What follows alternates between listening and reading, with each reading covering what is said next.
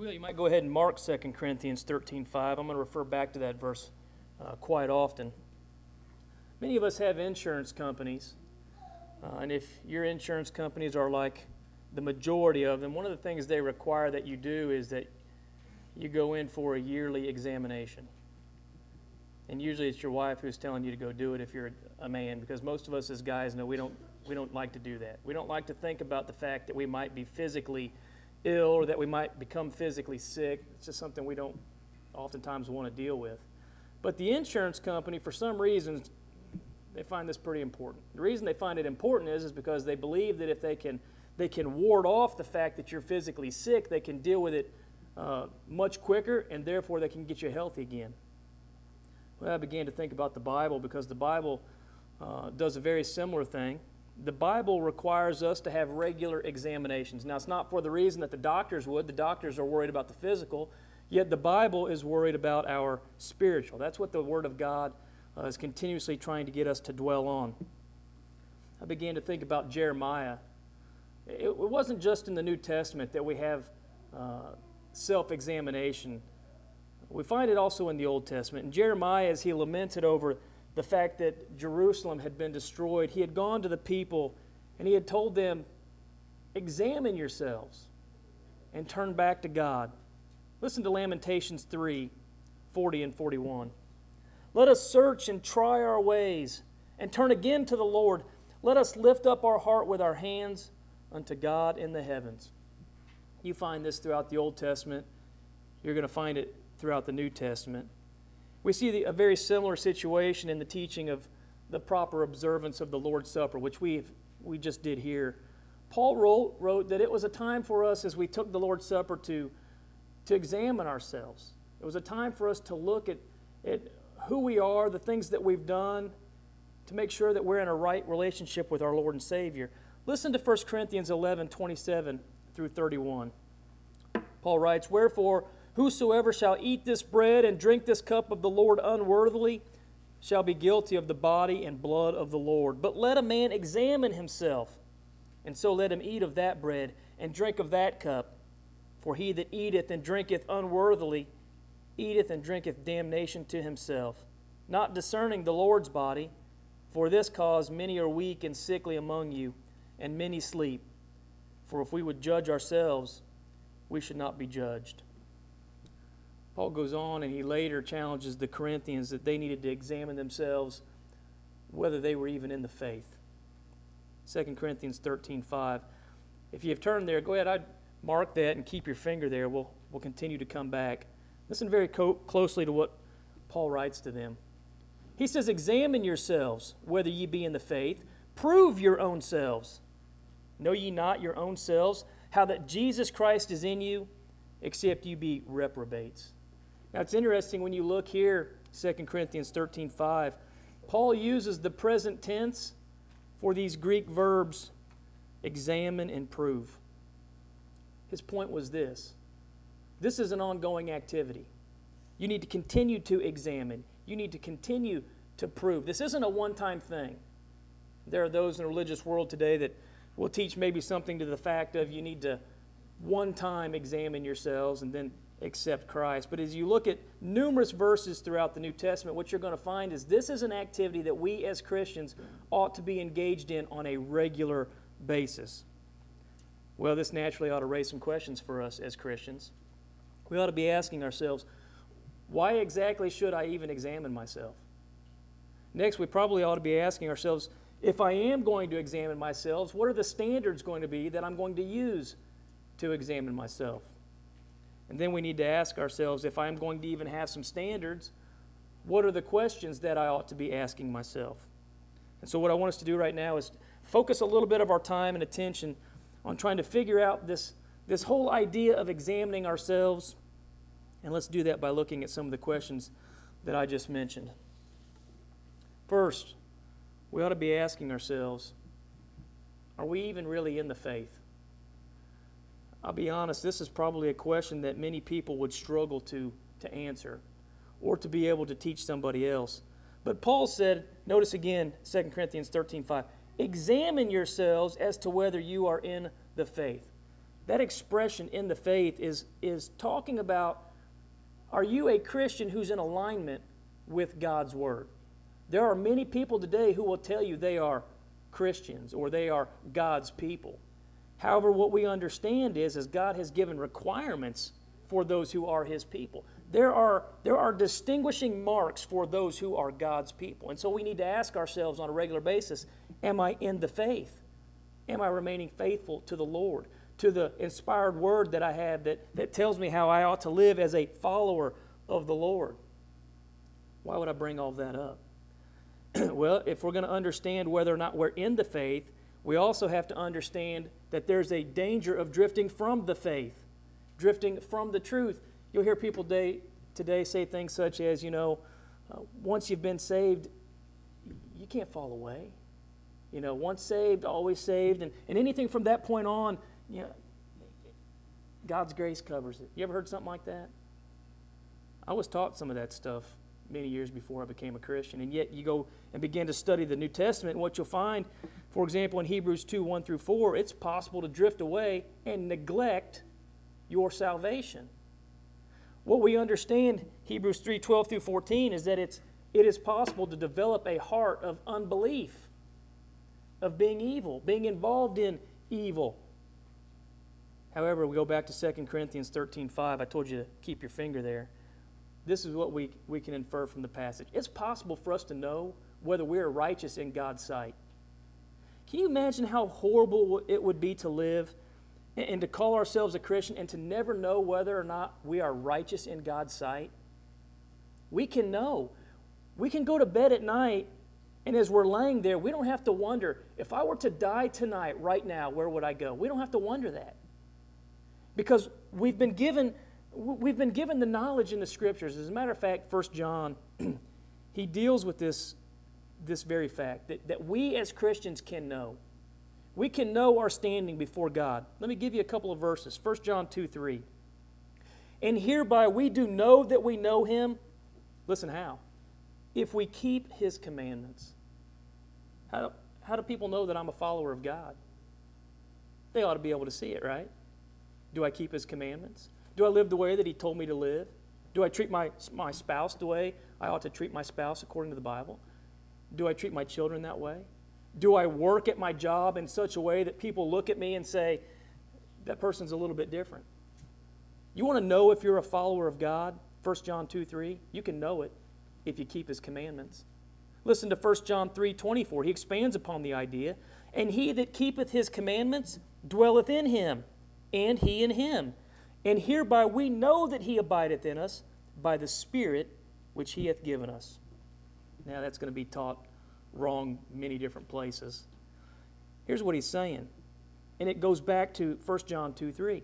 We can know that He abides in us, but notice at the beginning of 1 John 3, 24, if we keep His commandments, and then when you go down, again in 1 John 3, 24, he says, by the Spirit which He hath given us. We keep His commandments which were given by the inspiration of the Holy Spirit. There's no Holy Spirit in me leading me around, telling me to do this or to do that. But God's holy word does tell me to do this and to do that and to not do this and to not do that.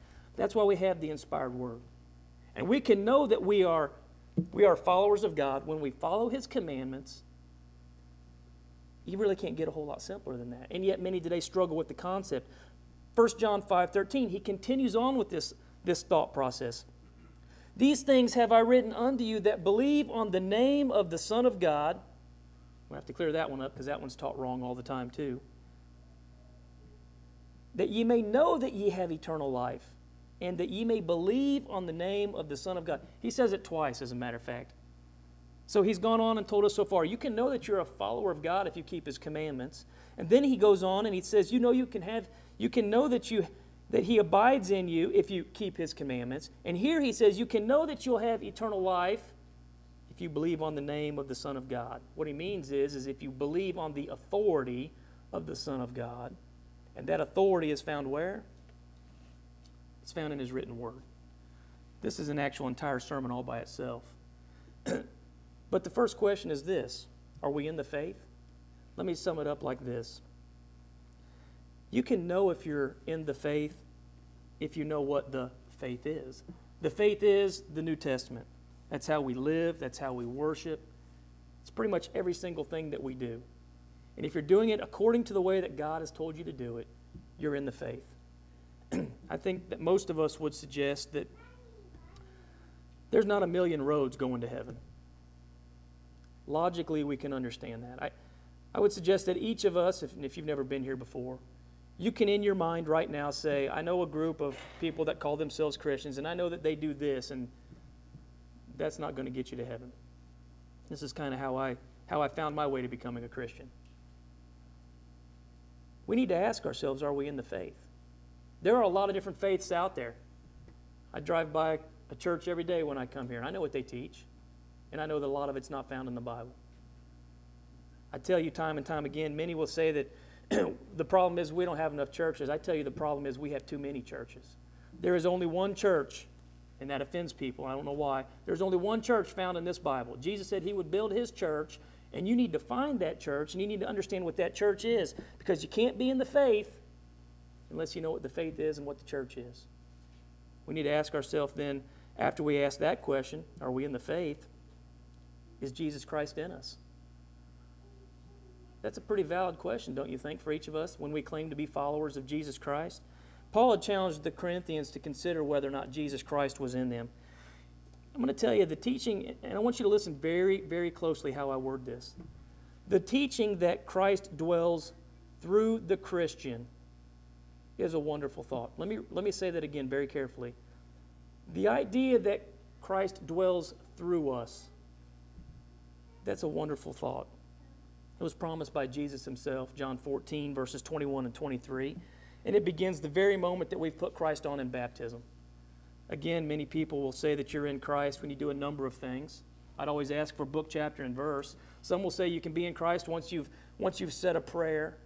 Some will say that you're in Christ when you've spoken tongues. The list goes on and on. But I'd encourage you to go back and to look at when somebody's actually in Christ. I'll look at a couple of verses here in a little bit. Galatians 3:26 and 27 will help you understand when you're in Christ, when you've been baptized into Christ. But let's go back to 2 Corinthians 13:5. He says, examine yourselves, whether ye be in the faith. Prove your own selves. Know ye not your own selves, how that Jesus Christ is in you, except you be reprobates? Well, let me try to explain it a different way. How many of you, and I think I've used this illustration before, but how many of you ever heard somebody say, you know, I really see a lot of your father in you. I really see a lot of your mother in you. Do they literally see your father in you? Literally? Is he in you? He's not. She's not. The idea is that I see the same characteristics in you, the same mannerisms in you, the same behavior in you that I see in your father or that I see in your mother. It's the exact same idea by saying that Christ is in us. How many of you know somebody that literally believes Christ is in them? Literally. Literally in them. How many of you know somebody that believes the Holy Spirit is literally in them? If you believe the Holy Spirit's literally in you, I guess you'd have to believe that Jesus Christ is also literally in you, because it's the exact same wording here. That's not what he's talking about. He's talking about, do you possess the same characteristics? Do you possess the same mannerisms? Do you look just like this other person? Are you doing the same things? This is confirmed by a comparison of those who have Christ as compared to those who are reprobates. I want you to notice again 2 Corinthians 13:5. He says, know ye not your own selves how that Jesus Christ is in you? Very clearly. I don't see how people can get off on this. He's in us when they can see that we have the exact same attributes. When we do the things that he says. Jesus himself said, why call you me Lord, Lord, and do not the things that I say? Luke 6:46. That's how people can see that he's in us. But I want you to notice very clearly the exceptions. He says, except you be reprobates. Now, that's not a word that we use very often. How many of you can remember your mother calling you a little reprobate? I don't. I was called a few things, but I don't think a reprobate was one of them. You may be wondering, what exactly does that even mean? Well, if you go to the Strong's and you begin to look this word up, you'll find it means that you are unapproved. It means that you are, by implication, you are rejected, whether it's literally or morally. It means you are a castaway. It means you are, in a sense, unworthy. Listen to Titus 1:16. They profess that they know God, but in works they deny Him, being abominable and disobedient, that's a key word, and unto every good work reprobate. Well, we got to ask ourselves, are we in the faith? But then we have to ask ourselves, is Christ in us? And what we understand is the only way that He can be in us is when we have the exact same mannerisms, when we're doing the exact same things, when we look just like the example He left for us. And when we're doing that, He's in us, not literally. Just like the Holy Spirit, not literally. That's not what He's talking about there. Third, you've got to ask yourself, am I disqualified? That ought to be a valid question that each of us ought to be asking every day on a regular basis. How many of us want to go to heaven? I think all of us do, or we wouldn't be here, right? So we ought to be asking ourselves on a regular basis, am I disqualified? It's been declared in the Scriptures time and time again that Christ is in Christians unless they become, as he says, unapproved or disqualified. You may ask yourself, what exactly does that mean, this unapproved or this disqualified? Well, I read from the King James Version quite often. The King James and the ASV use the word reprobates. Use the New American Standard Version. They word it a little differently. They talk about failing the test. Another version I really like, the Modern Literal Version, they word it this way. It says, test yourselves if you are in the faith. Prove yourselves. Or do you not fully know yourselves that Jesus Christ is in you, lest you are unapproved? It literally means not standing the test. In the context, the test is am I in the faith? Is Christ in me? Am I keeping the laws of the New Testament as a Christian ought to? You know, you begin to think about many of the other religious groups. If you grew up in one such as the one I grew up in, this isn't what you were told to do on a regular basis. You weren't told to follow this. They had their own book. Maybe you guys have heard of the Catechism. It's the faith I grew up in. And so if you were to ask somebody, what do I do about this? They would say, well, go to the Catechism. Well, the problem is if you want to be in the faith, I'm talking about the faith in the Bible. The faith in the Bible is governed by the Bible itself.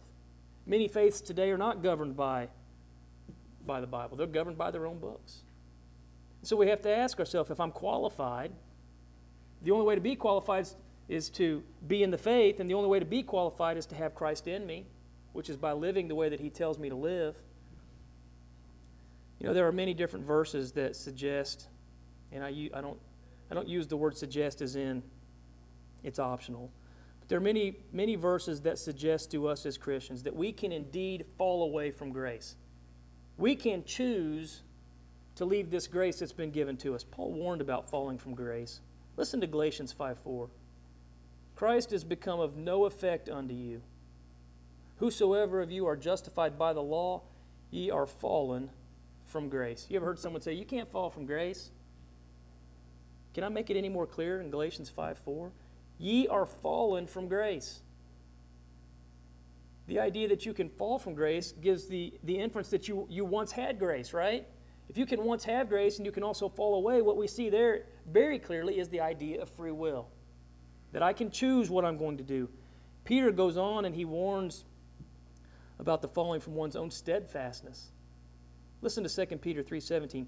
Ye therefore, beloved, seeing you knew these things before, he's talking about the faith, beware lest ye also, being led away with the error of the wicked, fall from your own steadfastness. His point was this. You knew the faith, but you can fall away from it. You can fall not only from grace, but from your own steadfastness in the faith. These are important things to ask ourselves as we're talking about through self-examination. Am I a faithful Christian? Jesus described what was going to happen to those who did not bear fruit, those who are not living as faithful Christians. Listen to John 15:1 and 2. He says, I am the true vine, and my Father is the husbandman. Every branch in me that beareth not fruit, He taketh away. And every branch that beareth fruit, He purgeth it, that it may bring forth more fruit. He goes on just a few verses later in verse 6. If a man abide not in me, he's cast forth as a branch, and is withered, and men gather them and cast them into the fire, and they are burned. Let me tell you what a lot of people say about these verses. A lot of people say, you know what? All these branches are different religious groups, but all these religious groups, these different branches, they're all Christians. No, that's not right. The Bible teaches there is one church. Here, as he talks about his father being the husbandman, and he talks about the branches that bear not fruit, again, notice in verse 6, and if a man abide not in me, not talking about religious groups here. He's talking about individuals. He's talking about individuals who are not living according to the Word of God. And these individuals are not bearing fruit. It's only through self-examination that we would even know if we're bearing fruit, right? And that's important for us as Christians as we look at how we live our lives, because we have to determine if we really even know ourselves. As Paul calls for this self-examination, he asks them, and we talk a lot about Paul, especially as how we're looking through the book of Romans, how Paul is a master at getting you to understand what he's wanting you to understand by leading you right into the argument and then asking you a question. Paul calls for them to examine themselves by saying, do you not know yourselves? You know, we can easily fall into this trap of self-deception. What I mean is not knowing ourselves. It happens all the time. Listen to James 1:22 through 25. He says, but be ye doers of the word, and not hearers only, deceiving your own selves. For if any be a hearer of the word and not a doer, he is like unto a man beholding his natural face in a glass. For he beholdeth himself, and he goeth his way, and straightway forgetteth what manner of man he was. But whoso looketh into the perfect law of liberty, and continueth therein, he being not a forgetful hearer, but a doer of the work, this man shall be blessed in his deed. We need to know ourselves. James here, he says we've got to be doers of the word, not hearers only. How many people today are hearers and not doers? I would say that describes the majority of the religious groups out there. They are hearers and not doers. Many of them know the words, and yet they don't do it. But James goes on and he says, but whoso looketh into the perfect law of liberty. He's talking about the law of Christ. Those that look into this perfect law of liberty, the law that sets you free, and he goes on and says, and continues therein. Those who actually know the law and those who do the law as followers of Christ, he says, this man shall be blessed in his deed. You know, if we do that, we won't be deceived. Think about it. How many of us, if we knew the law, if we knew everything about it, how many of us could be faithful, that we could be found faithful at the judgment? I'm going to touch on that here in just a second. There's a purpose behind this, as James writes. Because the religion of somebody who rejects the law of liberty, even though they know it, their religion is worthless. Again, this is going to describe many of the groups around us. James 1:26, if any man among you seem to be religious, how many of you know somebody who seems to be religious? There are a lot of people that seem to be religious. Sometimes they use the terms spiritual. If any man among you seem to be religious and bridleth not his tongue, but deceiveth his own heart, this man's religion is vain. Not enough just to know the law. Not enough just to tell somebody that I'm a Christian. I need to do it. Not enough to be just a hearer, but I need to be a doer. And it's only through self-examination that I can even know if I'm one who is living according to the law, knowing myself. So I'm going to tell you there's an extremely great need for us not only to know ourselves, but to continue to examine. And that leads to this very next question. What standards should we be examining ourselves? It's not by my own wisdom or my own opinions. How many of you have ever had an opinion of something and found out they were wrong later? Let's be honest. I've done that. Can't simply trust on what we think by ourselves or about ourselves. We can be wrong. Matter of fact, it happens all the time. What we need to understand is we are approved only if the Lord commends us. Listen to 2 Corinthians 10:18. For not he that commendeth himself is approved, but whom the Lord commendeth. And so, I may think that I'm right. The question is what standard am I using to judge the basis on right or wrong? And again, many people, they don't understand this. They don't understand the process of of being right in His sight. We're not the final judge, are we? 1 Corinthians 4:4, "For I know nothing by myself, yet am I not hereby justified? But He that judgeth me is the Lord." We're going to talk about how we get judged here in just a little bit. We can be wrong in our basic assumptions. Being wrong in our assumptions oftentimes leads to wrong conclusions. And again, you'll probably talk with people. I'll use the example that I spoke with yesterday. Yesterday I had some people knock on my door, and they wanted to tell me about the kingdom. Anybody here ever studied about the kingdom? And they proceeded to tell me that the kingdom came in 1914. Anybody ever heard that? I probably haven't even told you who I'm talking about yet, have I? You know what my question was to them?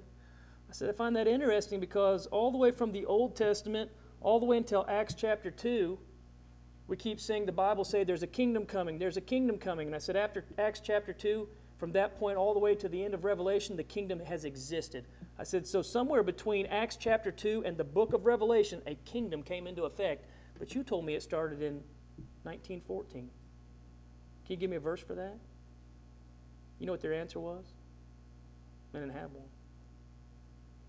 We need to ask ourselves, what are we using as a standard for every single thing that we do and every single thing that we believe?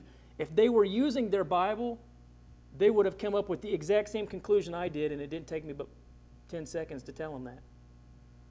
And they left still believing that there was a kingdom established in 1914. We can be wrong in our basic assumptions, and basic assumptions can lead to conclusions not only about ourselves, but about others. Because when they left, they were part of the kingdom and I was not. What I find interesting is I'm part of the kingdom and they're not. You see what happens when you're not using the correct standard? At one time, Paul actually thought that going out and persecuting the church was pleasing to God. Remember that? Acts 26, 9 through 11. There are many today who think that the way that they live, the things that they believe, and the way that they worship is pleasing to God. It's not. We have to remember there are going to be many people at the judgment, and many of these people, they were going to think that they were pleasing during their lifetime to God, and many of them are going to be surprised. That's not something I take happiness in. Matter of fact, that'll make each of us want to teach even the harder to those who do not know the gospel. Listen to Matthew 7, 21 through 23. Most of you know this passage. "Not everyone that saith unto me, Lord, Lord, shall enter into the kingdom of heaven, but he that doeth the will of my Father, which is in heaven. And many will say to me in that day, Lord, Lord, have we not prophesied in thy name? And in thy name cast out many devils? And in thy name done many wonderful works? And then will I profess unto them, I never knew you. Depart from me, ye that work iniquity." So we've got to be very diligent about looking for this standard by which we're going to examine ourselves. It's not going to be by the opinions of men. You know, oftentimes I will tell you here, every time I tell you something, I ought to be giving you a book, chapter, and verse. Because you need to go back and you need to verify it. Because if I make a mistake, I need one of you to correct me so that I can be righteous. And at the same point, you need to understand so that you can teach others. We can't compare ourselves with others. We can't trust in others' approval. We need to be trusting in a source. You know, for us to begin to compare ourselves to other people is extremely unwise. Listen to 2 Corinthians 10:12.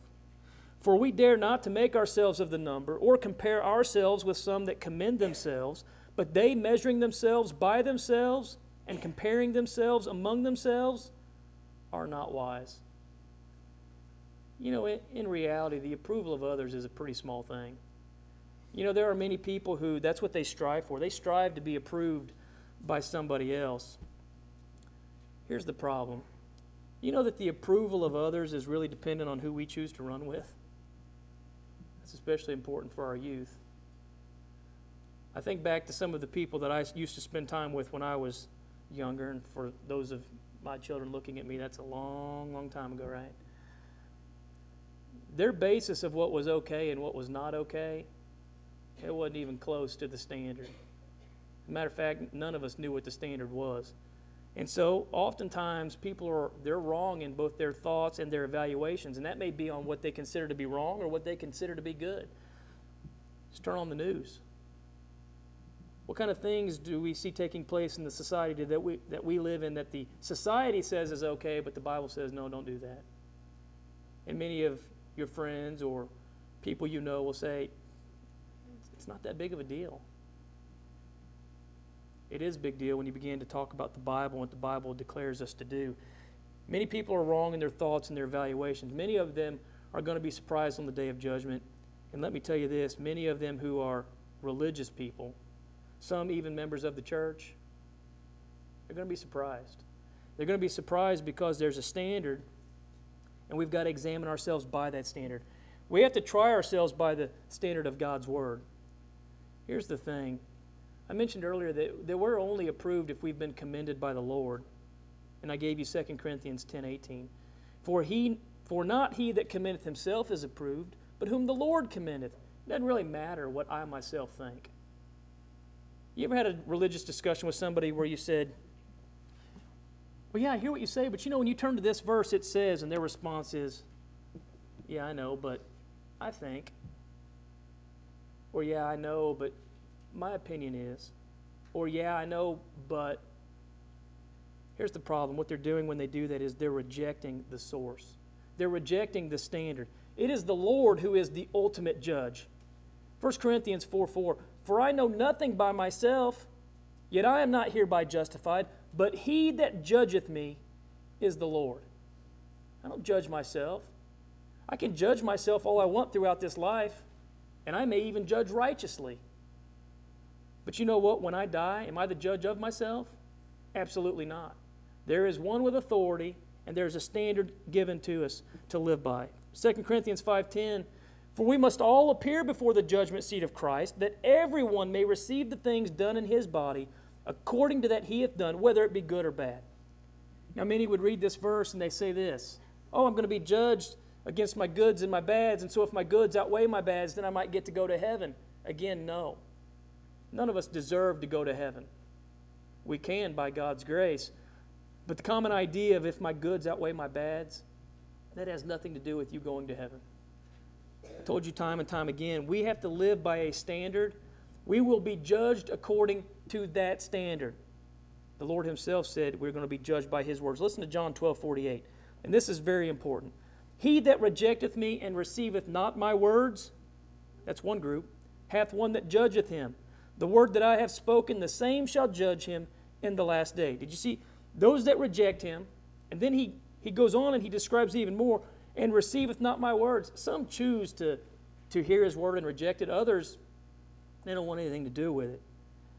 But here's what we find. We're going to be judged, every single person. Whether you claim to be a Christian or not, you're going to be judged according to God's word. In essence, this is what he's done. He's given us the answers to the test. He's given us the answers ahead of time. And he's even told us what the test is. The test is you're going to be judged according to my word. And he's given us his word. How many people should actually fail that test? Anybody have a teacher like that in school that gave you all of the answers before you actually took the test? I love those teachers. I had a few of those teachers. They would say, here's a study guide. And if you study the study guide, you can get a good grade on it. That's how I got some good grades in school. That's what John 12:48 says. He that rejecteth me and receiveth not my words hath one that judgeth him. The words that I have spoken, the same shall judge him in the last day. Should anybody fail the test?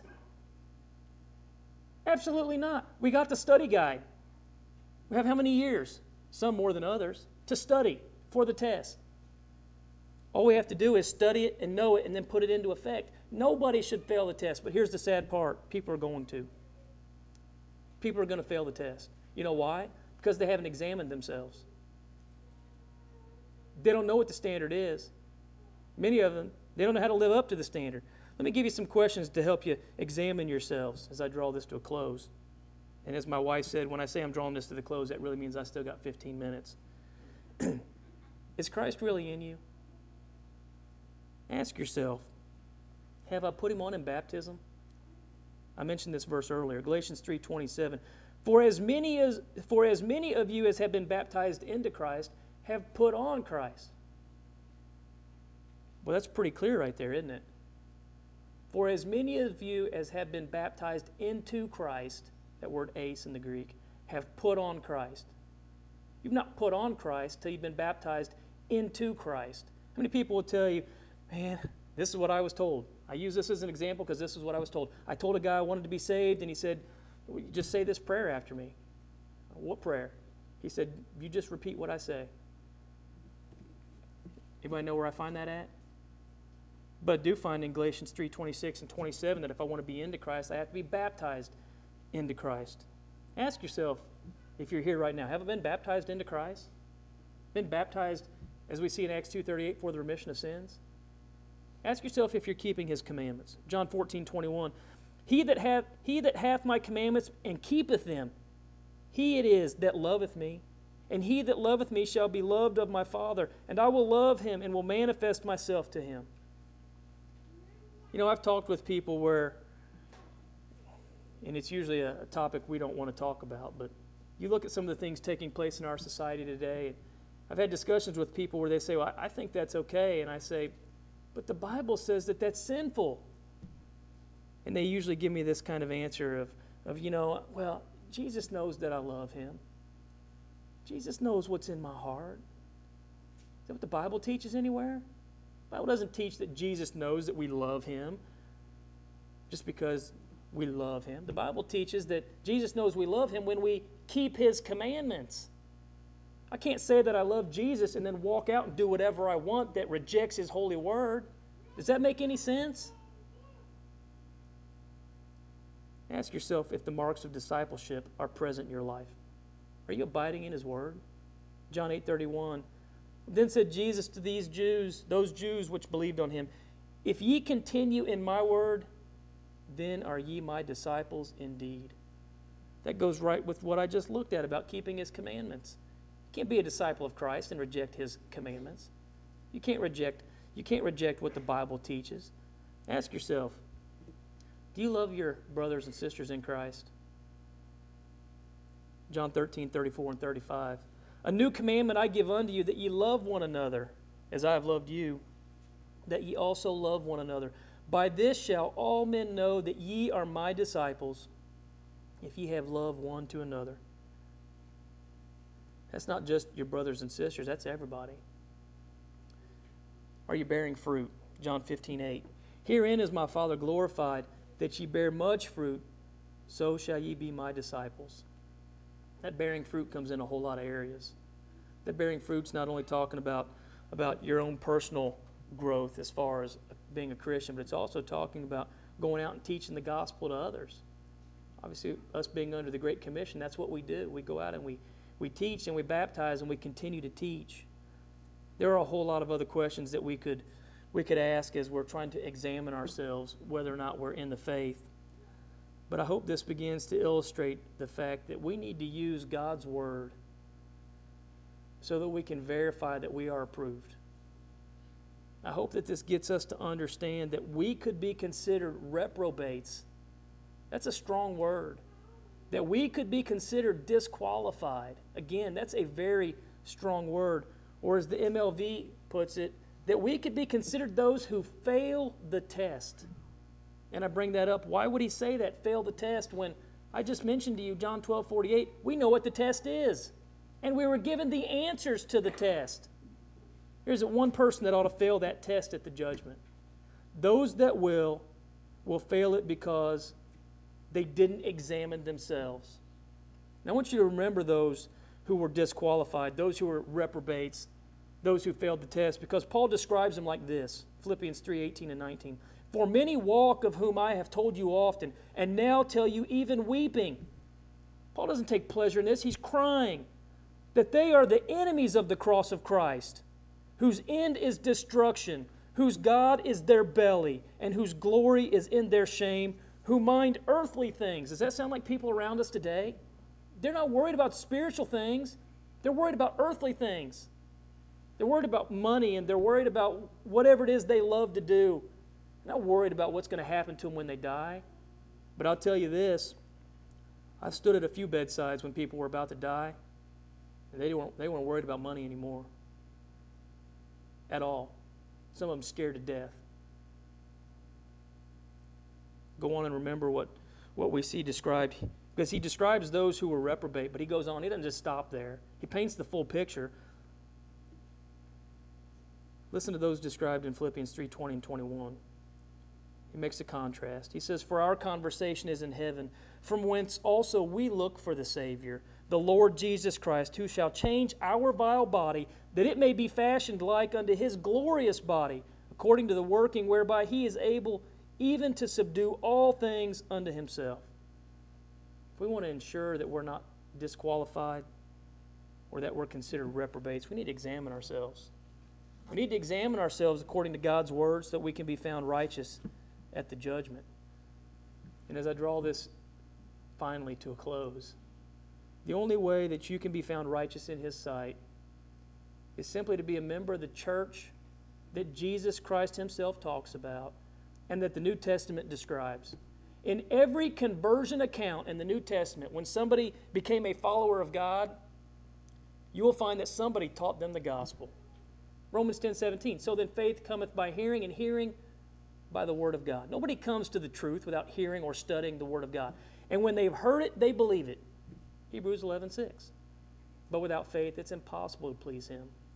For he that cometh to God must believe that he is, and that he is a rewarder of them that diligently seek him." He was God in the flesh, and he is a rewarder of those who seek after him. And when they believe that, and understand that Jesus Christ shed his blood so that they could go to heaven, they're going to be more than willing to repent of their sins, just like Jesus said in Luke 13:3. "Nay, I tell you, except ye repent, ye shall all likewise perish." You see the need for examination right there? It's not enough just to repent of your sins. You need to confess the name of Christ, Romans 10:10, and you need to be baptized by immersion for the remission of sins. Jesus himself, Mark 16:16, "He that believeth and is baptized shall be saved, but he that believeth not shall be damned." You can't get any clearer than that. You want to be saved? He tells you what to do. And then he says, but if you don't, you're damned. That's what we find in the New Testament. Those people that did that, they were added to the church. You find that in Acts chapter 2. But again, it wasn't enough to just be added to the church like people teach today of once you're a Christian, it's okay and you can do whatever. 2 Timothy 4:7-8. Paul was striving for that crown. That requires examination. He had to strive by knowing the law, living faithful to the law, and guess what happens when we mess up? And this brings me some confidence, hopefully you too. You know when I mess up, 1 John 1:9, I can repent of that, turn from it, turn back to God, and guess what? It's gone. I don't carry the baggage around anymore. I am clean again to continue to do God's work according to his will. And if I were to mess up again, 1 John 1:9, I can turn from it, turn back to God. We don't carry the baggage around. But that continues in us through the requirement of self-examination. If you're here today and you're not a Christian, please don't leave without talking to me. Please let me sit down and study with you and show you what the Bible says. Not what I think, but book, chapter, and verse. And if you're here and you are a Christian and you say, I don't think I've done a very good job examining myself, there are a lot of areas I've fallen short, you can fix that today. And most likely it's a personal issue and you need to repent of that privately and deal with it. If you've brought reproach upon yourself publicly, you may need to deal with that publicly. But in either situation, we want to help you. And if we can just help you even spiritually by offering prayer on your behalf, we'd love to do that. In either situation, you can make that known as Brother Joe leads us in a song of invitation.